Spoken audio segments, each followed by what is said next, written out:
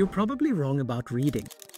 Have you ever thought about how strange reading actually is? Your brain isn't actually built for it. I mean, think about it. Your eyes scan these symbols on the page, turning them into letters and words, and eventually turns them into thoughts, ideas, and even entire world. But here's the surprising thing. Your brain wasn't built to do that. Your brain wasn't built to read. It had to rewire itself to make that happen. I'm Dr. Sujay Nair, a neurology doctor, and I am fascinated by the world of reading, especially when I learned that reading is this magical superpower that our brain has learned to adapt to. It isn't something that you are born with. And this is a video showcasing just how adaptable our brain can be and how we've used reading to reshape our civilization. So let's rewind to human prehistory. Long before writing even existed, our ancestors were focused purely on survival, spotting predators, foraging for food, and communicating with each other through body language and speech. These are the things that our brains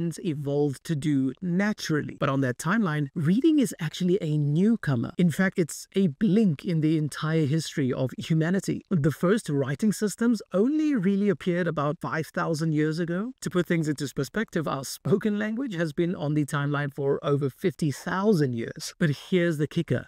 Evolution works painstakingly slowly, and so 5,000 years wasn't nearly enough for our brains to naturally develop a reading center. Instead, what our brains actually did is that it pieced together and repurposed different parts of the brain in a process called neural recycling. Here's how it works. There's a part of your brain called the visual word form area, the VWFA for short, and it's located on the left occipitotemporal cortex. Now, originally, our brains evolved this area in our ancestors to recognize objects like animals or tools. But when humans invented writing, which remember is an invention at the end of the day, this region got reassigned its duties to now also recognize letters and words. Because of mankind's invention of the technology of writing, your brains had to now recycle different parts to do new things. Now, the first thing you might be thinking is, well, is that even proven? I mean, is that a theory or is it real? Well, it isn't just a theory. Neuroscientist Stanislaus Dehaene, I hope I said that right, has done studies using functional MRIs, and in these studies they showed that the VWFA lights up when we read. But here's the interesting part. It also lights up in people who don't know how to read, who were never taught how to read. And that part only lights up when they look at objects or animals. And so this is how they map that conclusion that perhaps this part of the brain has now been recycled to be used for reading. And while we're on that, it's not just the VWFA. Reading involves a whole team of brain regions that are repurposed for a new task. For example, the famous Broca's area for speech expression now helps us to comprehend grammar and syntax. And the part of our brain that now puts all of this together into a meaningful, coherent story is the parietal cortex, which integrates all these different visual inputs and turns it into a coherent language. In other words, reading is a patchwork process. And that's why reading does not come naturally. It has to be taught. Reading is a skill, it's not an instinct. Unlike walking or talking, which most of us naturally learn automatically, reading requires years of excruciating training. I mean, think about how long kids have to spend mapping all these different signals into sounds and then turning those sounds into meaningful words and sentences. And that's where the crux of this story comes in. Because if you don't get that focused kind of training, either due to a lack of access of basic education or conditions such as dyslexia, you probably just won't learn how to read. And now the research is going towards understanding that dyslexia is a perfect example of how difficult it is for your brain to learn to read. Because remember those repurposed circuits that I told you about? Well, studies have shown that in people with dyslexia, they tend to struggle because those parts of the brain at some point in their life just struggled to efficiently recycle themselves in order to interpret letters and sentences. So in a way, dyslexia is a product of our modern day invention of writing and reading. And that's why this movement towards neurodivergence is a much more healthy way at looking at childhood neurodevelopment. Because we can't really be assessing somebody on something that is unnatural to your brain. Because we're all different and develop at different stages, especially when it comes to learning unnatural tasks such much as reading. But now here's the more surprising twist. This recycling process comes with trade-offs. Since reading isn't something that's innate, your brain has to work extremely hard to connect all the dots, using so much energy in your brain. And that's why it's one of the most cognitively challenging tasks that humans can do, and why reading in a second language can be not just exhausting, but when done right, can turn you into a superhero. Because that's what this actually is. Reading is a superpower. It's one of the most adaptable, amazing things your brain has learned to do. And because it lights up so many different areas in your brain, it strengthens so many different connections between the left and the right hemispheres of the brain, boosting your abstract thinking and building so much of your cognitive reserve during your adult life, playing a huge role in preventing the onset of neurodegenerative diseases like dementia. And what's more, it's been so transformative and perhaps the single best invention to change things on a societal level. Through reading, we've now learned to store and transmit information across generations. Because just by picking up this book, I'm able to communicate with the author of this book even though we've never met. He could be somebody from centuries ago or somebody from today, and that's why it's one of the greatest inventions.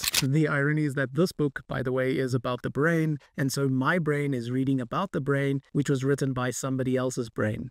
Anyway, it blows my mind. But here's where things get a little tricky. In the modern world, digital screens have changed the way we read. Studies by Marion Wolf, a cognitive neuroscientist, shows that when we read on screens, we tend to skim over things rather than deeply process the text, as is the case when you read a book. And this is because our brains have adapted to the faster pace of scrolling and hyperlinks. And this therefore comes at a cost of comprehension and memory. So we have to basically work twice as hard to remember the things that we read on a screen rather than things that we read from a book. It's not as effective as the deep reading experience you get from a piece of paper. So the next time you pick up a book, remember you're doing something that your brain was not born to do. You learned this through an amazing patchwork process as a testament to how brilliantly adaptable your brain really is. It blows my mind every single day when I actually understand just how many things have to go right just to be able to do things that we take for granted, such as reading, because you've basically repurposed ancient circuits to unlock an ability that has now reshaped entire civilization. It's truly amazing. It's a testament to how adaptable your brain really is, the beauty of neuroplasticity, and why you should take great strength to take care of your brain, and why I even made this channel, because I wanted to go on a journey to help you take care of and build a better brain. And definitely reading is one of the most important things you can do for it. One of the best things you can pair with the habit of reading is coffee. And I made an entire video on coffee right here and its effects on the brain. Check it out next. I'll see you there.